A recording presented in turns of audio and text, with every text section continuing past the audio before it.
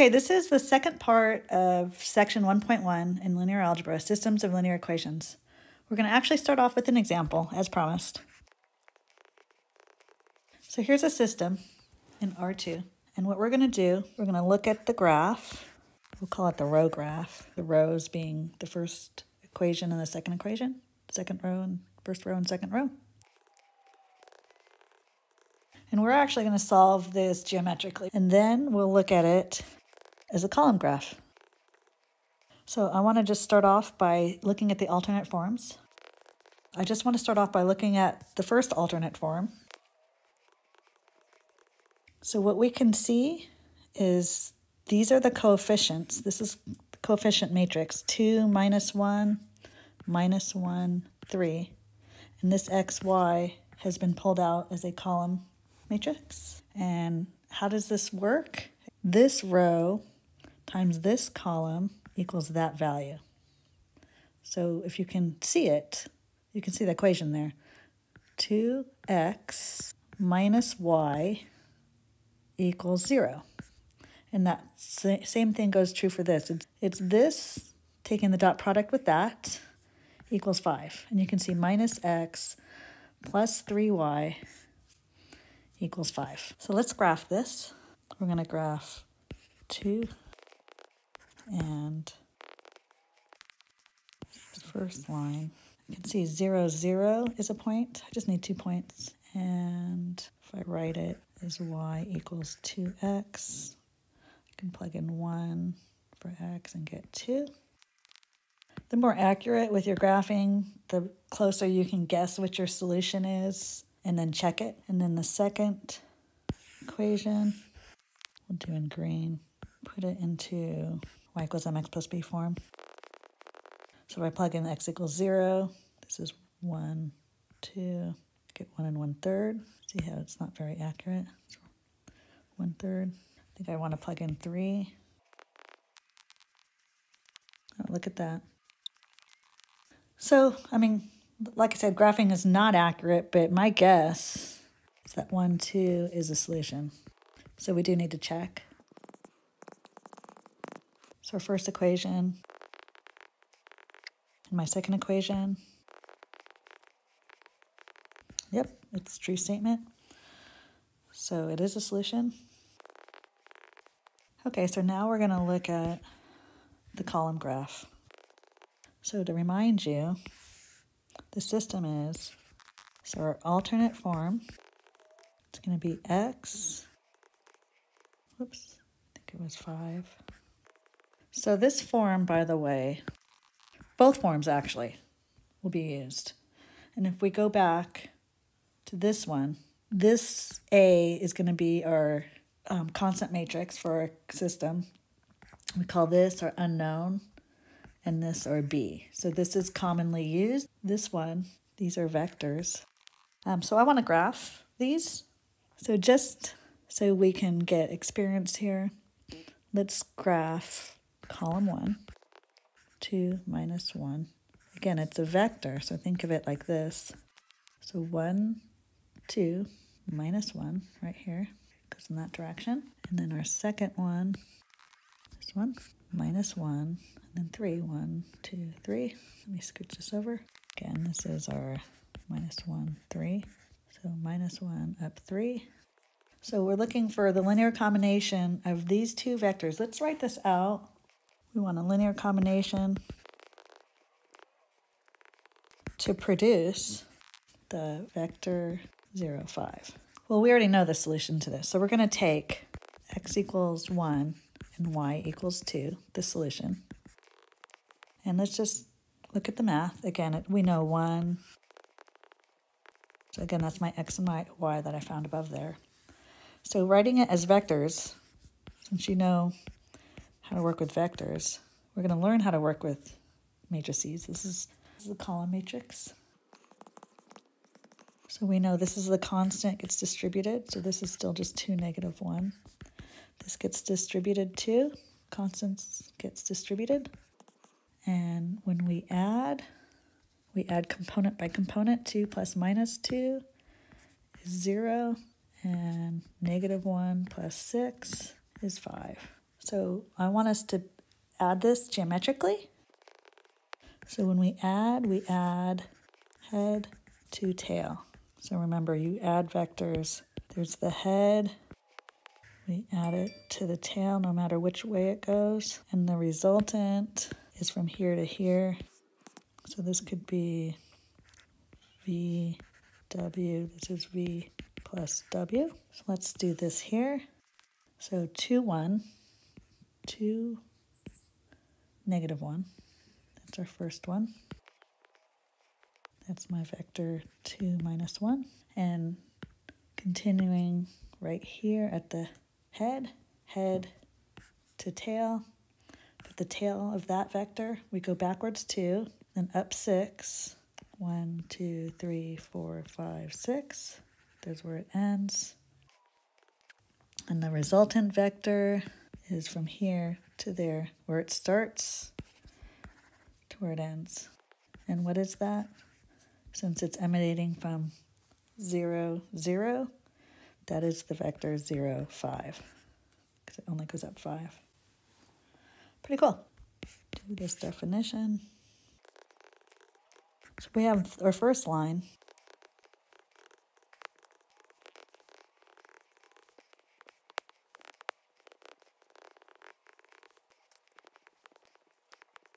Okay, so we can see here we have, this is A11, A21, A3, all the way to AM. So we have M rows, and first column, second column, nth column, n columns.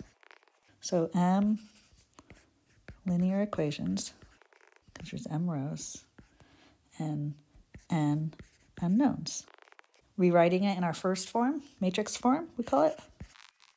Again, it's AX equals B, if you remember from above. That's our main thing. Our A is our constant matrix. So our constant matrices are this, this. These are all my constants. We just copy them in the same order. And this goes down to N. But the B, we can see, goes down to M.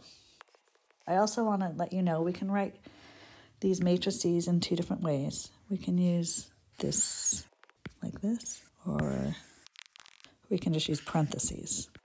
Okay, and I do both throughout the course. And also not straight up and down. Okay, so we have to use, so these also have names. I've already been saying some of them. This is our constant matrix, or coefficient matrix, same thing. This is our variable matrix, our variable vector. It is a matrix. The matrix would also be, it's our column matrix. This is our constants. This is our constant vector. And it's also a column matrix. Again, this is our A, this is our X, this X is this X, equals B. I do want to point out the sizes of these. This is A. The A is an M by N matrix. Again, it's M rows, N columns. That's the order we do, row by columns. So again, M, 1 row, 2 row, M rows, 1 column, 2 columns. The columns are here, N columns. And the size of the X, it's N rows, we can see, by 1 column. And then our B is M rows by 1 column. These N's, my inner, are the same, and this M by 1 turns out to be that size. Also, another thing to point out, our B1, this B1 right here, is equal to the dot product, row 1, and the variable vector. So let me highlight that so you can see it. Row 1 times this variable vector, the dot product of it, should equal to B1. And if we do that, remember when we dot product, A11 times the first one, X1, plus A12 times the second one, that is just this first equation, because it's equal to B1. That's the dot product of those two. And so forth and so forth, except it's the second row, the second row times this is equal to b2. And that's our second equation right there, all the way down to n. There's another way to write this, and it's called the augmented matrix. Augmented matrix, we write A, and then we augment it with B. And here's just a note. If I say it's augmented, I can use the dotted line or not. So if I don't have a dotted line and I say it's augmented, I do suggest you put that line there, because then you might think it's just a matrix. So now we're going to look at an example. Simple example, actually, though. Okay, just to remind us, we don't write it like this too often, but it can be written as columns. And then we can see, this one we can see x times 0. You multiply that to both, plus 0 times y equals 3, 2. And then you can add these two. You get x plus 0, 0 plus y. And this is just x, y equals 3, 2. That's one way of doing it. We don't usually do it that way, but we want to remember that we can do it that way. The preferred method, really, is just write out those equations right here when you're able to.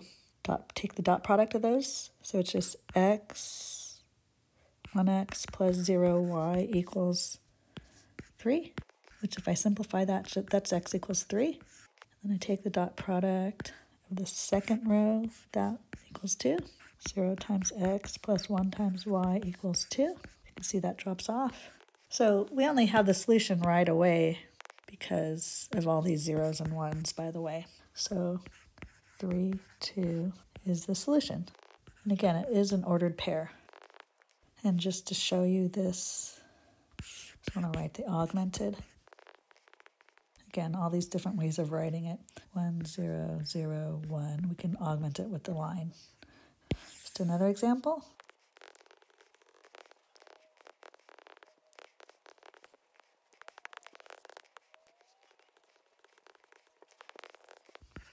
So remember, the augmented matrix has your constants in there.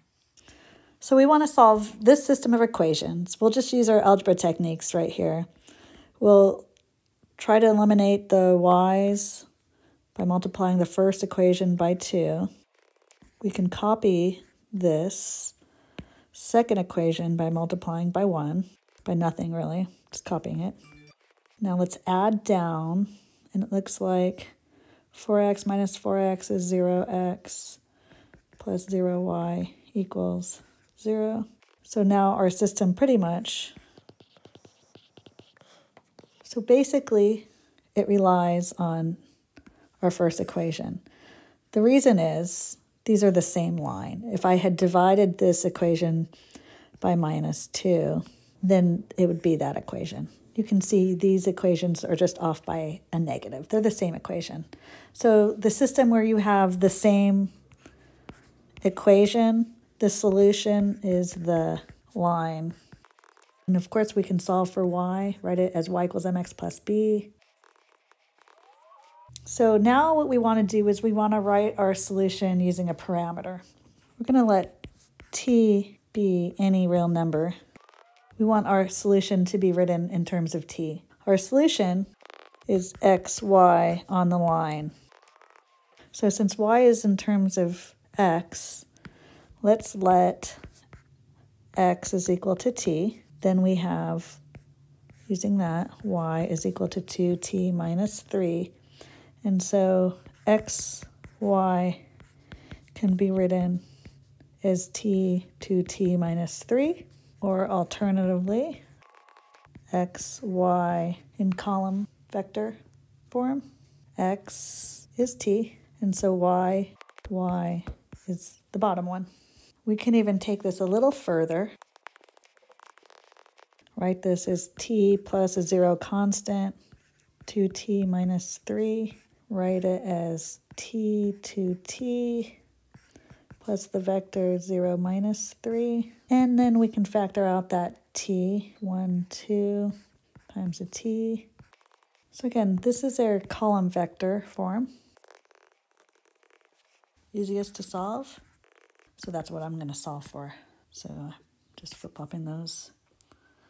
Z 3x plus 2y minus 4. That's our solution. Again, our solution is an ordered triple. We know it's points that satisfy that line. So if you see here, z is in terms of two variables. So this tells us we need two parameters. X is equal to s and y is equal to t. Again, I got those because z is in terms of those two. Our solution is, we'll write it like this. Our x is s, our y is t, our z is 3s plus 2t minus 4, just substituting x is in s, y is t. So we write that. 3s plus 2t minus 4, which is, so we can write it, pulling those s's out. We can look at it like this. S plus 0, t plus 0, 0s plus t plus 0, 3s plus 2t minus 4. So we can see our column of s's, which will be the coefficients. 1, 0, 3. A column of t's right here. 0, 1, 2. And our constant. So this is, again, one way to write it. I should say this right here. But if we were just doing x, y, z, this could be represented as s, t. This would be the easier way. And then 3s plus 2t minus 4. Let's do some more examples. So let's write these equations out. How many equations are there? Right, there's two. There's this is that, and then this is that. So there's two equations. So write them out. 1 x plus 0 y plus 0 z is equal to minus 2. 0 x plus, and then we can clean it up. Okay, so we found x and y, but what about z? Well, if there's no solution, it got dropped basically. It's a 0 in both of them. Z can be anything. So we can write our z as t, is our parameter. T is anything. So what's my solution? Again, it's okay for some of them to have solutions. So x, y, z is equal to minus 2, 7, t. Alternately, let's do it column-wise. Our x, y, z. Our x is minus 2t, which is going to be 0t minus 2. There's no t there. 0t plus 7, t plus 0, which is 0, 0, 1 times t plus, and there you have it.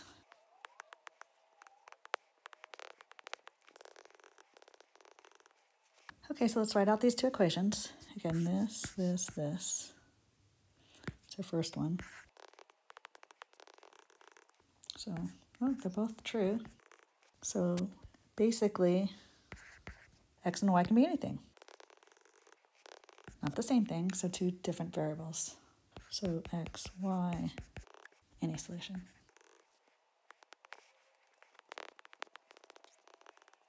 Let's write these out. Second equation, dot product, the second one. So it doesn't matter that this is true. This is false. It's always going to be false, which is, we call this a contradiction. So therefore, no solution. Again, this will be our inconsistent, if you remember this. Anytime you get one solution or many solutions, it's consistent. Okay, so I'm going to end there for today. And on my next video, I'll do another example and we will lead into the next section that includes elementary row operations